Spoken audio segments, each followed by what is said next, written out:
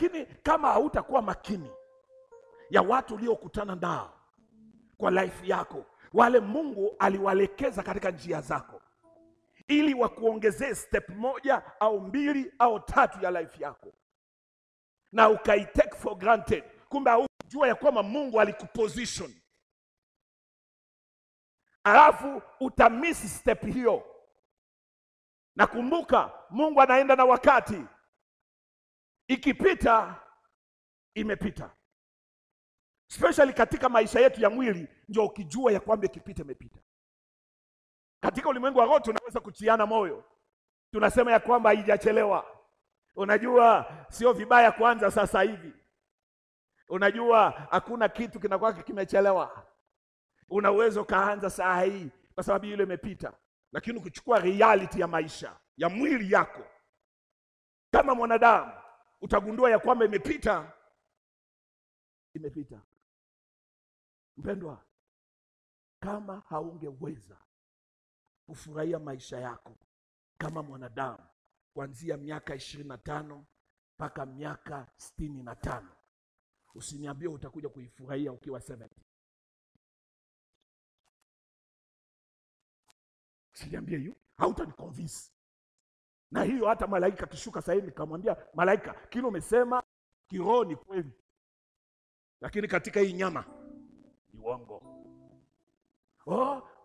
Hakuna tatizo. Ibrahim na Sara walingoja. Wewe sio Ibrahim. Wakati wa Ibrahim watu walikuwa naishi 700 years. Ndio maana 100 ile ya Ibrahim ilisikika sio kitu. Usitufanye hatuna akili. Hata mathematics tulisoma. Wakati wa Ibrahim watu walikuwa naishi 700 years, 600 years, 400 years. Leo tunaishi ngapi? Tunaishi ngapi leo? Mtu akifika tu 80 unaanza ana neema 80. Akifika 100 magazeti zinaandikwa. Mpaka watangazaji wanaenda na kamera. Amefika 100. Sasa wewe fikiria. Kwa hiyo 100, tukupe hata 100. Kwa hiyo 100. Miaka mingapi wewe una enjoy? Kwa sababu kutoka mwaka moja mpaka miaka 20 na hiyo ni umri ya upumbavu. Mwaka moja mpaka 25 umri ya upumbavu. Yaani ni mtu anafikiria anajua, kumbe hakuna kitu anajua. Hata naambia wazazi wake, mimi nafikiria. Unafikiria kitu gani? Maji ndio iko kwa ubongo. Lakini hapo mtu anafikiria anajua. Sasa akianza kupita 25, akifikia 30 ndio anaanza life iko hivi ndio anaanza kuunderstand jinsi naenda. Na kitambo understand jinsi naenda, lazima ufanye kazi. Unatoka asubuhi unarudi jioni. Unatoka asubuhi, hiyo ni style ya dunia. Unatoka jioni unarudi asubuhi. Unatoka asubuhi unarudi jioni. Hivyo inakula saa zingine hata 20, 30 years. Ongeza kwa hiyo ingine yako. Hapo nang'ang'ana. Afu in the process hapo katikati watoto wanachomoka. Unazaa 6, 7. Hata umeanza kusahau birthday zao. Hautaki wakumbuke, unaomba Mungu asikumbuke. Kwa sababu watakwambia lazima tufanye party. Na uko nao 6, utafanya party ngapi? Alafu kama umepata neema ya kwamba wamezaliwa miezi zikafatana, yaani mwezi huu ufanye party, mwezi unao kuja ufanye party, mwezi mwingine ufanye party. 6. Ndio unaomba Mungu wasahau, wasikumbuke. Alafu hizo miaka jinsi zinavyoenda, haujawahi kufikiria hata kwenda holiday. Umeshaenda holiday? Ile holiday yenye nguvu ile wewe unapataka ni kwenda ushago. Hiyo kabisa ni yenye nguvu. Nimefanya kazi mwaka mzima, wacha nikimbie nyumbani kidogo. Nyumbani unafika kule, stress unaipata huko. Hakuna stima, hakuna maji. Ndio huyu unaenda tena kwa mtu. Sa holiday gani hiyo?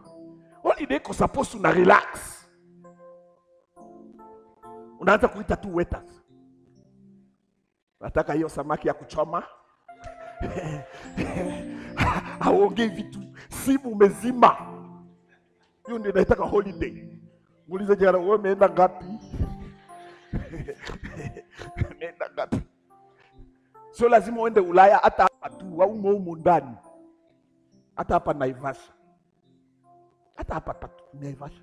Unaweza kuenda kwa mguu. Umeenda ngapi? Yaani ukae tu, ukae mwenyewe unasema Bwana alisema wenye haki watakula mema ya nchi na watajifurahisha na utukufu wake. Hii wiki mbili ninakula mema ya nchi na nitajifurahisha kwa utukufu wake. Na unaongea hivyo juu siku hapo. Zebra napita. Antelope anaruka kule. Afu natua pa macho juu naangalia mawingu. Unasema Mungu, wewe ni mkubwa. Hakuna Mungu kama wewe. Na simu umezima. Wewe ni kukula na kulala na kuangalia viumbe vya Mungu na kupiga story, unacheka. Muulize jana, wewe umeifanya lini? Hakuna. Alafu sasa unaniambia hakuna tatizo, tunaenda kwa imani, hatujachelewa hata hii. We, ukifika 80 hata mifupa ya mwili imeanza kuchoka. 80. Uliza wale wako 70 watakwambia. Unaamuka asubuhi huko kunauma. Ikifika jioni huko kumepona, miguu inauma.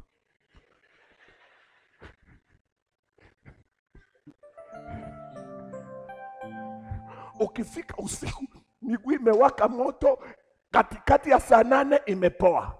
Unaamuka asubuhi kichwa inagongea hapa katikati. Sasa wewe unataka kuniambia saa hii, saa hiyo ukienda oni ndio utaenjoy ni? Sasa 80 kwanza ukiingia ndani ya ndege ni stress. 80. Wakati inafanya utapigwa na heart attack. Hauta enjoy kitu, utaona yote kwa punishment. Ndio maana unaona kama mtu ameshakisha fika 80 anasema ninarudi ushago. Anasema hiyo town tunaachia nyinyi vijana. Tunarudi nyumbani. Enjoyment yake ni kuangalia kuku. Ile kuku alikuwa na rangi ile. Sijamuona akipita pita hapa. Ndio wanamwambia sasa, na ile ulikula last week ilikuwa gani?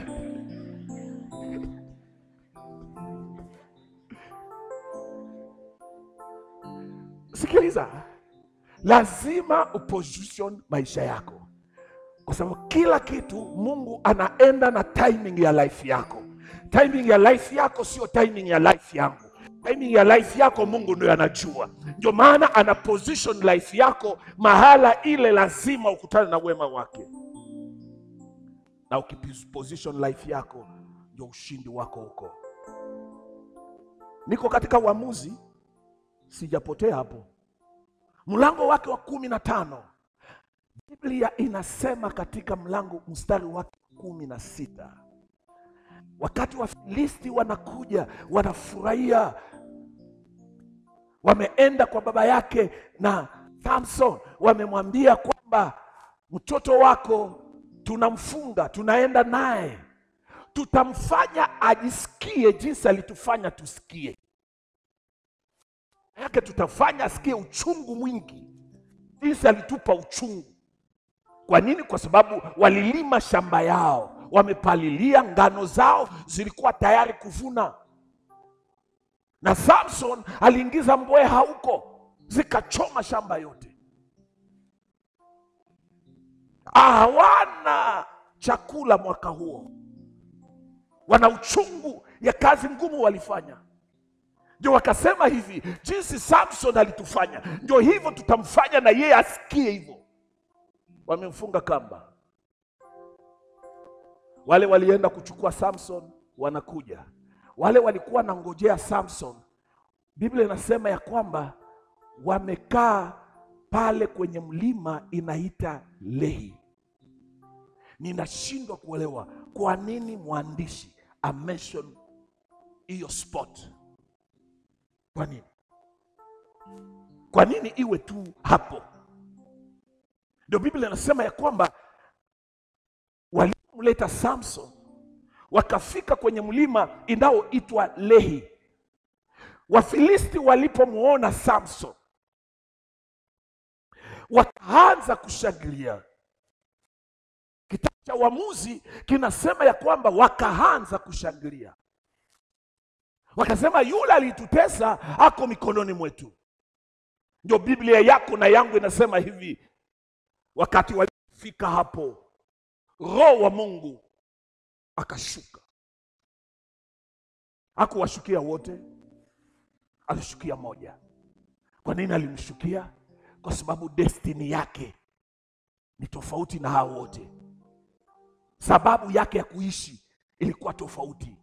Na spot ile Mungu ilikuwa ademonstrate nguvu zake katika maisha yake ilikuwa Lehi. Imebaki katika historia zote za maisha ya Samson. Biblia inasema ya kwamba alipofika Lehi, Roho wa Mungu akashuka juu yake. Akaangalia, akaona taa ya punda, akaokota taa ya punda. Ninashindwa taa ya punda ilipatikanaje hapo? Nakumbuka ilikuwa ni jangwani, maana yake inawezekana simba alikula au mnyama mwingine alikula hiyo punda. Punda alikufa siku nyingi zimepita, na akakauka mpaka ikatokea joo peke yake ya punda. Iko hapo, imekauka. Huyu punda anapokufa hakujua ya kwamba lazima akufie hapo. Lazima taa yake ya punda ibaki hapo. Kwa sababu baada ya miaka, ninakueleza habari ya Mungu. Ndio maana Paulo anasema yote hutendeka kwa wema kwa wale wanampenda Mungu.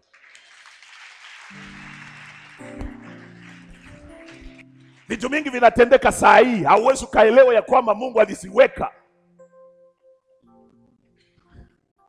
Nikuulize swali. Nani alijua? Ukiniuliza hata mimi, nani alijua World Victory Center ita step mahala kama hapa? Nani angejua? Ungepita hapa 5 years ago, nani angejua hapa mahali pangekuwa jinsi pako?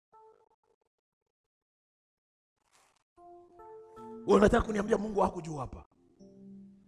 Wanataka kuniambia Mungu hakujua ya kwamba tutakuwa hapa wakati huu? Unafikia tumekuja tu, tumefika? No. Kwa sababu wakati tunapokuja hapa, hii vibanda vyote havikuwepo. Na hapa mahala tumeweka hii kibanda ilikuwa shimo. Simama hapo nyuma ya fence uone hiyo shimo jinsi ilikuwa. Swamp iko hapo, angalia huko chini. Kuanzia mwanzo pale hakukuwa na kitu mpaka hapa, mpaka huko mwisho hakukuwa na kitu. Hii yote ilikuwa hii swamp, hii shimo.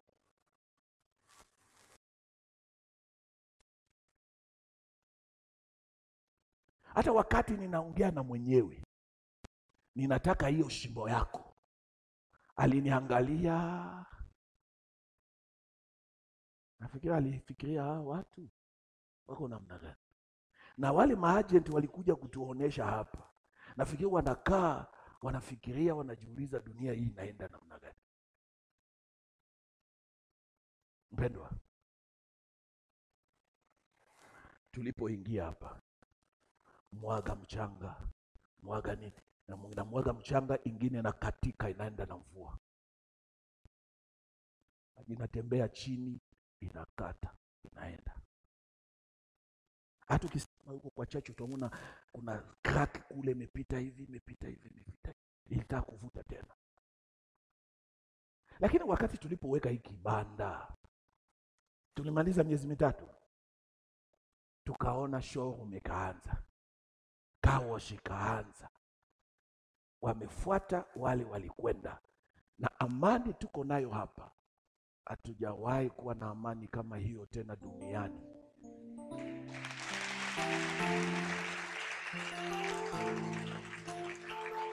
Hatujawahi kuwa na amani kama hiyo tena. Jina la Bwana libarikiwe. Unataka kujua ya kwamba Mungu hakujua? Mungu alipanga kabla misingi ya ulimwengu hajawekwa, la kwamba kwa saa fulani, kwa wakati fulani itafanyika hivi.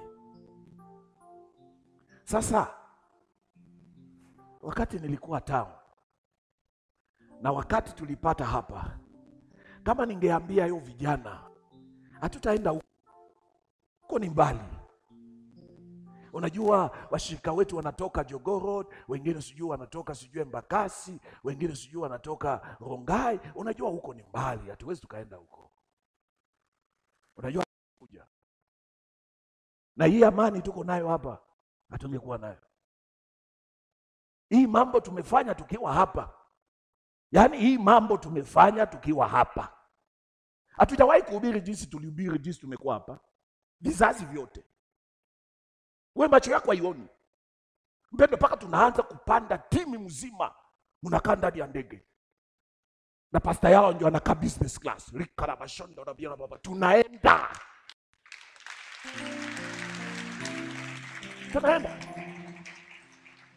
Paka wengine wale walikuwa naona tutaenda mbele tu, hata walikimbia. Wakaanza kusikia uchungu. Ilikuwa nafasi yangu hiyo. Mimi nilikuwa hapo.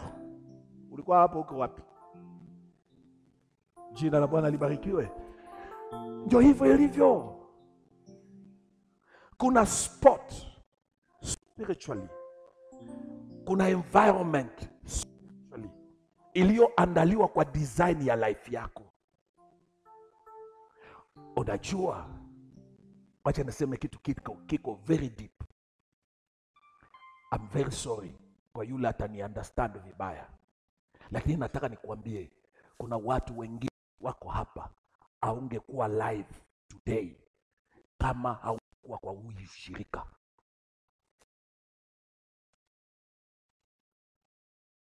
Na wengine haungekuwa na watoto wale unagambia hiyo kama ungekuwa kwa hiyo shirika. Sio kwa kujivuna. Nataka nikuambie hivi, ni spot Mungu aliandaa kwa ajili yako.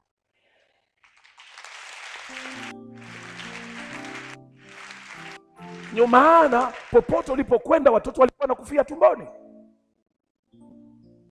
Ndio maana wakati popote ulipokwenda ulikuwa mtoto anazaliwa na kufa. Lakini ulipofika kwa spot ile Mungu aliandaa, sio kwa sababu Mukadi anahubiri, si kwa sababu Mukadi aliwekwa hapo ili Mungu akulete wewe na wewe ukae hapo na mambo yako yanyooke.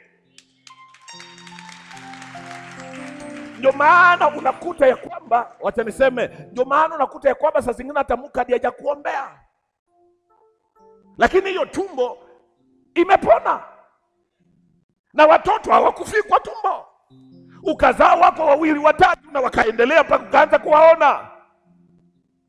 Unajiuliza inafanyikaje? Kile kiliopo maisha yako Mungu aliweka mahala, lazima utakwenda. Kama utaenda hapo ukijitoa kwa kichwa yako na kwa akili yako, hautafeli kwa vitu vyote unavyofanya. Lazima ujue spot yako, position life yako.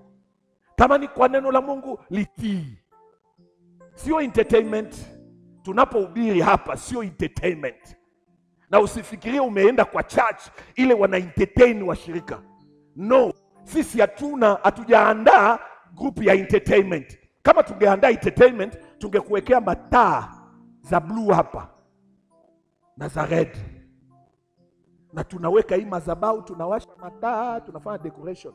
Na vingine mataa zingine tunafanya hivi. Alafu tunakutafutia choreography ya watoto wanakuja kabla service imeanza, wewe umekaa hapo tu, tutoto tumeanza kuja, tunafanya hivi.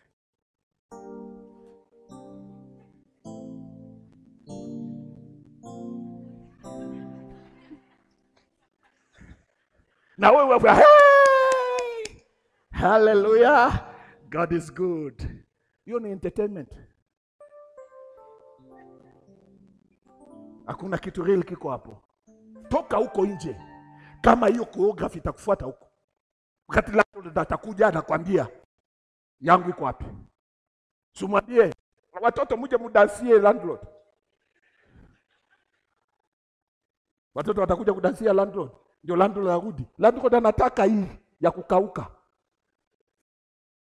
Mpe yake.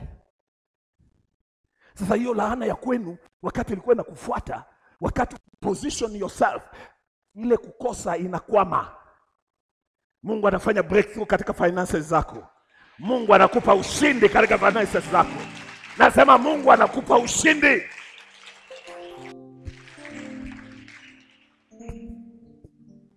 Ndio maana Lehi, Roho wa Mungu alishuka. Akushuka kwingine, alishuka Lehi.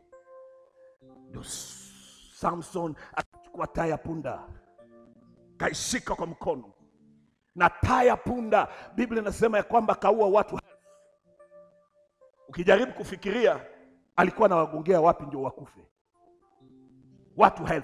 Na hapa jinsi tuko hatujafika 1000. Hapa jinsi tuko hatujafika 1000. So fanya hii tuko hapa times 3 ndio upate 1000. Hapa jinsi tuko sifanya times 3 ndio upate 1000.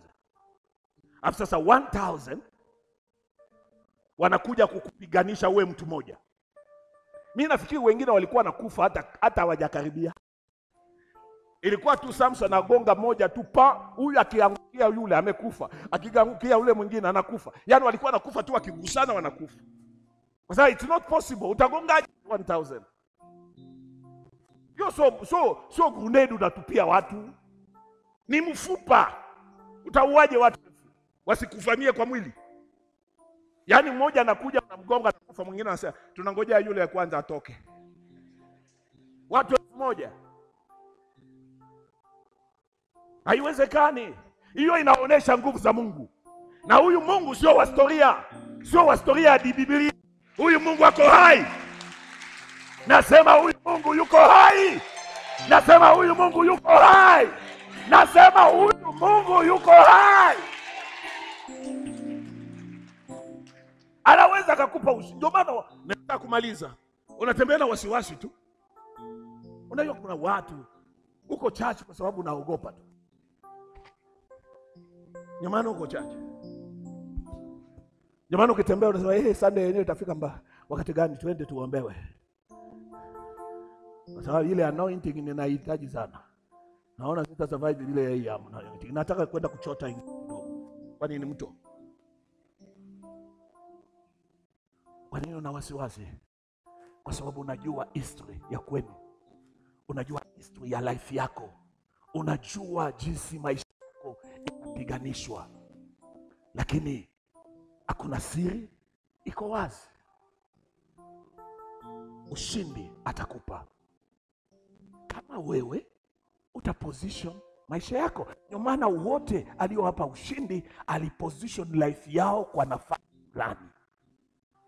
Ndio maana ilibidi tu iwe Golgotha. Kwa sababu gani? Hiyo ndio plan yake. Master plan yake ilikuwa iwe Golgotha. Mahala watu wote wanaona. Wakiwa Yerusalemu wanaona. Waone demonstration ya nguvu zake kupita Golgotha. Na wakati radi zilianza kupasuka Golgotha, mji mzima wa Yerusalemu ulipiga nduru. Mitetemeko za ardhi ako Golgotha pale. Nasikiliza, unajua pale Golgotha hakuwa peke yake. Hakuwa peke yake. Mstari wa 18 nasema nini? Aliwekwa na majambazi wawili. Jambazi mwingine aliingia hizo, angeingilia wapi? Angeingilia wapi? Yaani nafikiri ujambazi kama iko kweli jinsi wahubiri wametueleza, mimi natafuta ujambazi. Tukifika huko sijui Sijawahi fika huko. Sijui jinsi kunafanana. Wengine wanatuambia kuna kuwa na barabara ya dhahabu. Tutatembea juu ya dhahabu.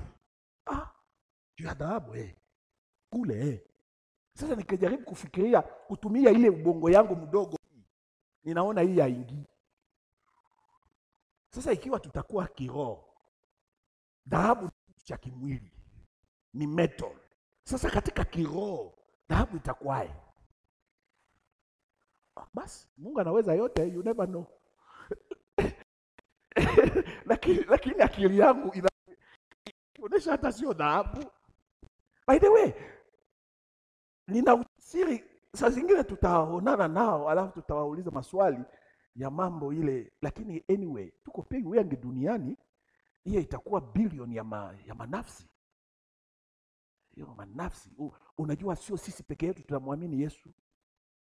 Mpendwa, watu kwenye kisiwa cha Solomon, unaijua lakini hujui kisiwa cha Solomon? Kasome geography. Wanamwamini Yesu bwana. Wengine saa hii Hawaii wanamwamini Yesu. Hiyo kisiwa chini huko karibu na Papua New Guinea huko. Unajua Papua New Guinea? Basi naongea na watu wengine sijui. Nataka kuonesha jinsi dunia ni kubwa, alafu wale wanamwamini Yesu ni wengi. Alafu sote tutabadilisha. Tutakapobadilika sasa tunatokea kule. Alafu ndio mimi nasema ya kwamba sijui jinsi itakuwa, kwa sababu najaribu kuangalia hii umati. Mungu anaweza yote, wacha tumwekee. Lakini ningepata opportunity ningeuliza huyu jamaa. Kwa sababu huyu jamaa anaonekana kusharp. Alijua kutumia position. Just imagine. Anaweza kasema ni opportunity alipata. Lakini kumbe sio opportunity. Mungu alimposition hapo. Na ni nani? Jambazi. Anajikuta kwa msalaba, Yesu katikati. Na yule mwingine alianza madharau. Yesu, kama wewe kweli ni mwana wa Mungu. Si unaona jinsi wanatudharau tukihubiri? Haujawahi ona? Kama kweli mko na Mungu, kama kweli mko na Mungu, mbona uko hivyo? Kama kweli uko na Mungu, simfanye miujiza. Mnasema tu miujiza, simfanye. Huyu anaanza kuopoka. Badala kae kimya tu. Kama kweli wewe ni mwana wa Mungu na ulifanya miujiza mingi, so ufanye muujiza sahihi. Ujiokoe na utuokoe. Wako msalabani, wote wanasafa hapo. Damu inamwagika. Yesu anamwangalia tu, alafu huyu akusaidii.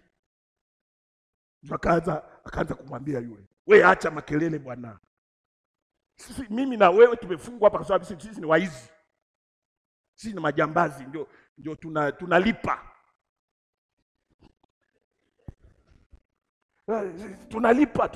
Tunalipa yetu. Ndio tuko hapo. Lakini huyu ni mwenye haki. Ni mtakatifu, tena mtu mzuri. Wewe usingilie hiyo mambo. Alafu kasha mpamba Yesu. Alafu akamwambia, usinisahau.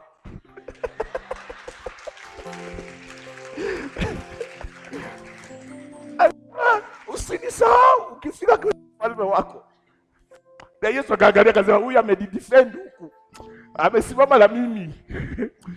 Siku ya leo nakwambia utakuwa na mimi paradiso.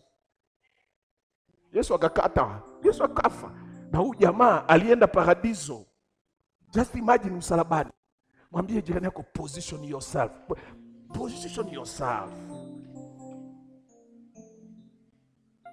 Simama mahali ulipo. Inua mikono yako juu, fumba macho yako.